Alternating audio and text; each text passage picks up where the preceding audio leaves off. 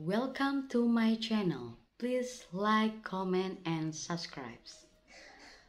Filing a claims.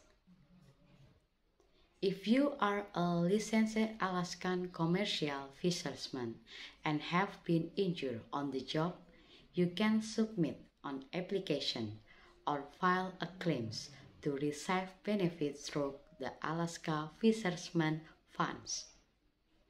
The first thing you need to do to ensure your claim will be valid are to report your injury and to get documented medical treatment for it.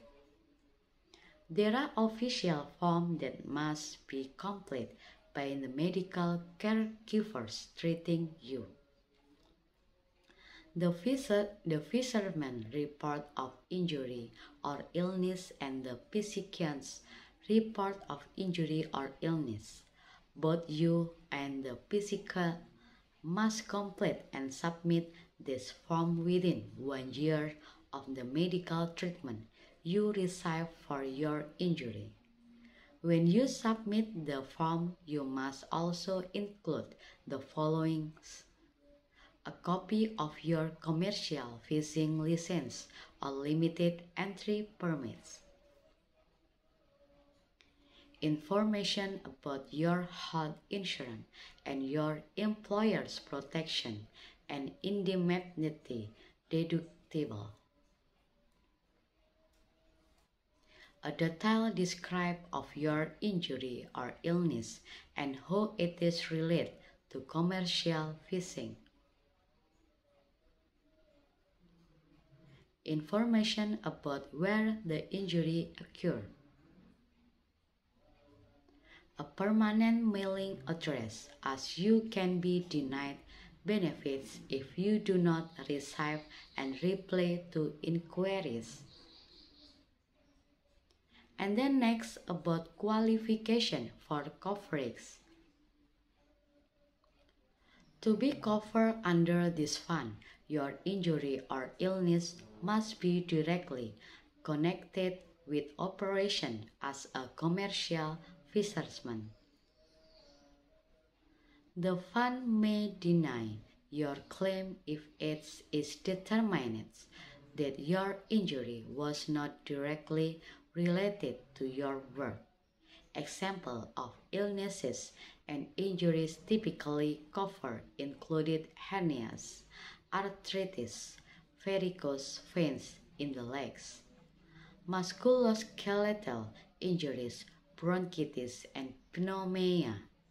Heart attacks are often included, and the total allowance for each insurance is $10,000. There are many conditions not covered by the funds, and these included the common cold or flu, unclears, cancer, strep throats, insect bites, giardia, smoking-related condition caused by drug or alcohol use, cricketitis, appendicitis, and salmonella. Chronic conditions aggravated by job duties but not caused by commercial fishing may not be covered. Expenses covered include costs for medical treatment, physical therapy, prescriptions, medications, hospital stay, rehabilitation, chiropractic care, and transportation to and from medical treatment and doctor visits. Benefits for one person and one injury do not extend beyond 1 year after the injury and will not exceed $10,000 unless there are compelling reasons to extend compensation.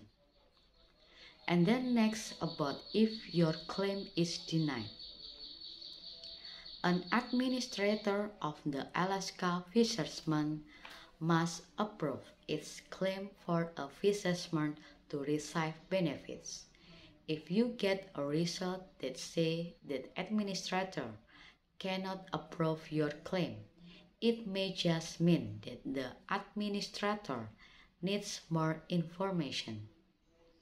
It does not necessarily mean that you have been denied benefits. When this happens, further review is needed and a final decision is made by the Fishermen's Fund Advisory and Appellate Council at their next meetings. It can take up to 4 weeks to receive a decision from the councils.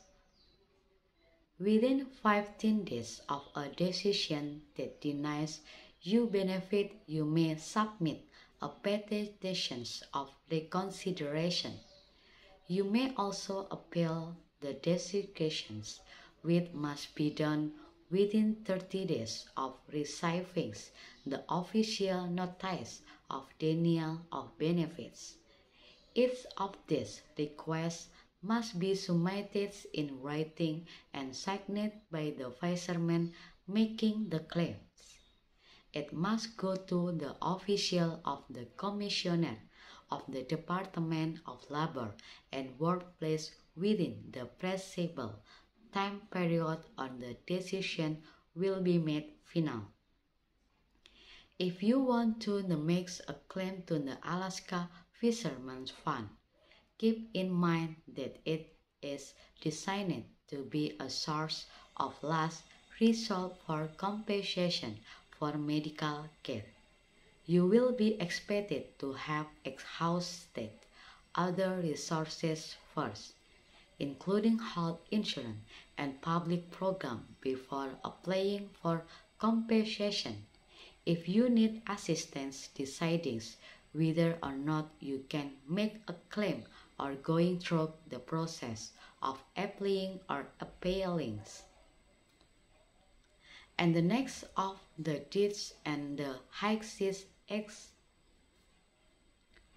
If you have lost a loved one at the sea and the cause of this was negligence, default, or a wrongful act, you may be entitled to pecuniary damages through the deed on the Hexes Act or DOHCA. The Act passed in 1920 as a way to provide compensation for families of seamen killed on the job while out the sea. Being out to sea is always risk, and when there is negligence or defaults of some kind involved, it increases the risk even more.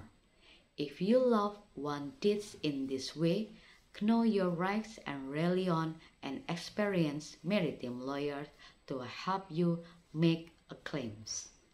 Thank you for watching this video. Don't forget give, like, comment, and subscribe.